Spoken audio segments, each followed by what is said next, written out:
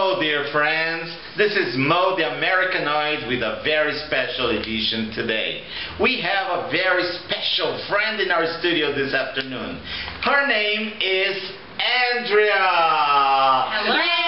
Yay! And Andrea is a dear friend of ours. And she met us this morning. So, Andrea, what did you do this morning? This morning I went to church, and then I went to visit some very special friends. Oh, so she used the verb in the past, went. Did you go to the dentist this morning? I did. I had an emergency. Wow, that's why you're wearing braces today. Yes, and they kind of hurt. Ouch. Oh, did you remember about the interjections we saw? When you are in pain in English, you don't say ay, ay, ay, ay, ay. You say ouch, okay? And Andrea, did you have lunch with your friends? I did. It was so delicious. What did you eat? We ate lasagna, salad. There was rice.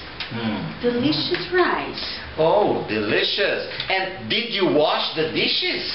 I did not. They are there waiting for me. Shame on her, huh? So, you have a very special friend with you, Andrea. Yes, I do. Do you remember him, folks? What's his name, Andrea? This is Mr. Wonderful. Yes. And what was his problem? He was paralyzed before. Yes. But what happened to him? He met someone really special who changed his life. And what happened to his mat? Oh, now he doesn't need it anymore because he can walk. Yay! That's really something amazing. Jesus can make wonderful things. But where is Jesus now? Well, although we cannot see him, I know he's around because he's always around. Wow, for sure. Our dear friend of all situations and all time never leaves us alone. And even though I love this friend, I don't keep him for myself. I like to share him with my friends too.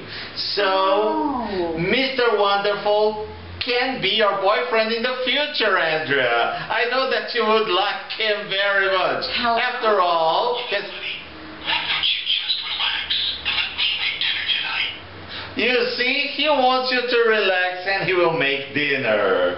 Thank you, Jesus. A miracle has happened. Andrea found a boyfriend. But the situation is that whenever you have a problem, Jesus will be the solution. Go back with the video.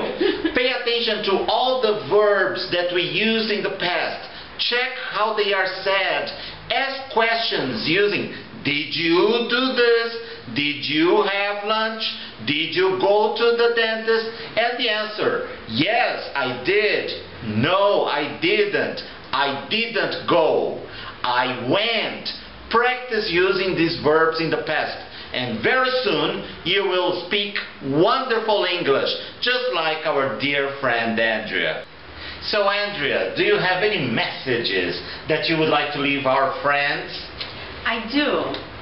The same way Jesus performed a miracle, introducing me to Mr. Wonderful, he can perform a miracle for you too. Whatever your dream is about, he can make it become true.